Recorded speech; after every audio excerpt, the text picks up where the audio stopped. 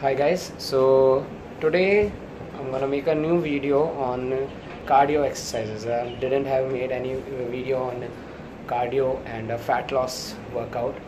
So you can perform cardio in the morning time, empty stomach. You can take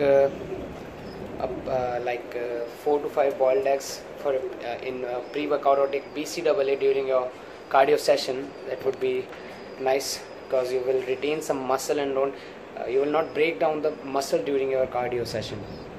So like in your workout session from Monday to Saturday, getting Sunday as off, you can do cardio also in morning on Tuesday and on Thursday or Friday, any 2 or 3 days depending upon your goals. So first thing that I include in cardio is a 10 minutes treadmill session, in which I'll go for 1 minute brisk walk and 1 minute fast running, then a brisk walk, then a fast running. So getting 5 minutes of walk and 5 minutes of running, burning approximately 100 calories in this total session. Then after this warm up, I'll go for sprints. Take approximately 30 to 40 meter distance and go for 1 and 2. I'll go for 10 rounds of sprints, then I take a rest for 45 seconds and again 10 rounds of sprints. So I got 3 sets. After this 3 set, I go for kettlebell swings.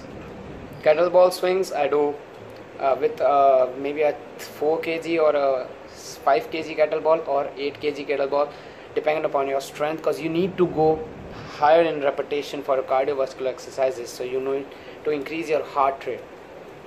So you can take 8 kg or 10 kg dumbbell also if you don't have a kettlebell, and you can do kettlebell swing. It's a very good exercise, doing 25 reps per hand, 25 from right, then 25 from left, then taking a 15 to 20 second rest, then again going for it for 3 sets. After this exercise, you need to do burpees, and you can mix burpees. Like there's an advanced version of burpees in which you do a burpee and then you do a pull-up. It's an advanced version. For basic, you can do a normal burpee. You can take 25 burpees and then take a 15-second rest, then again 25 burpees, and then so there will be 3 sets. After burpees, you will going to do body weight squats and then jumping jacks. Going for 15 body weight squats, then 15 jumping jacks, taking a 10-second to 15 second break, then going again. So that for getting it for 3 sets. That's the final one. That's where you stop the workout and do a 2 minute of skipping, rope skip, 2 to 3 minutes, and in the end of the workout you go for 5 minutes high speed cycling. That's the end of your cardio session. You're gonna burn more than 300 to 400 calories in this session. So be motivated. I'm gonna attach some pics about the exercises that I have talked about in this video.